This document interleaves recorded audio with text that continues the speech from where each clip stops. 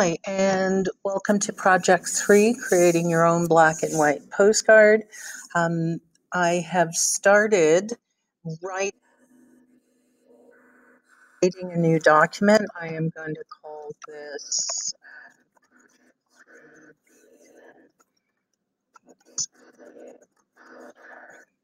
I'm going to select a landscape 6 because that tends to be very close in size to a regular postcard. So I'm going to create. Now, what I'm going to do is I'm going to go File, and I am going to open a file. I'm going to open this one in particular.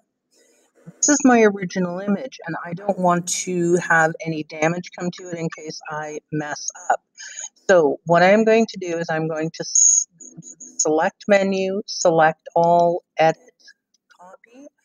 Now I'm going to jump back to Project 3. I will go edit and paste it, and holding down the Shift key to constrain it, I am going to make this as big as I need to, double click to make it stick.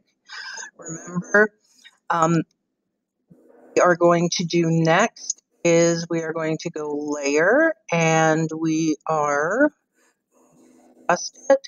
Now, we can do any number of things here. We can work with exposure, so we can make it really dark, offset it, but this is not really what we want to do. So layer and adjustment layer. The easiest way to do this, quite frankly, is just go to black and white. Boom. We now have a black and white postcard. What I want to do now is I want to create just a new layer, and I am going to call this text, and I use my text.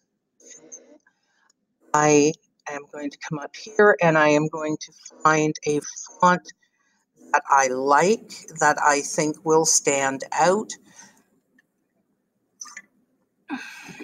and that is appropriate to the place.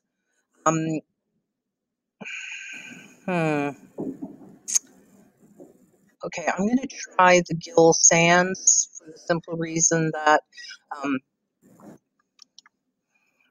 it's easy enough to work.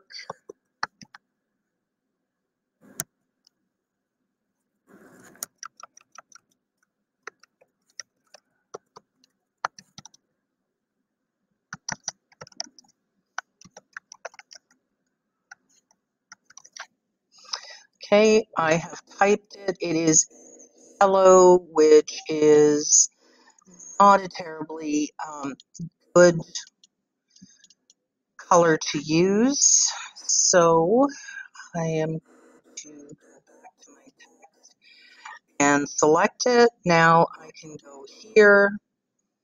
I can find something that is a bit more in keeping. I don't like my font. It's all squashed together. Let's see what Birch Standard looks like. Okay, so I mean, my biggest decision here, I'm going to go monotype cursiva. I need to make this a little smaller because I'm covering up too much of the image. And I can just move it around. Okay, you'll notice that I've made a typo, so I'm going back to my text. There we go. And there we go. We have a black and white postcard with some very bright lettering standing out from it. And that's how you complete Project 3. I hope this has been helpful, and we will see you in the next demo video.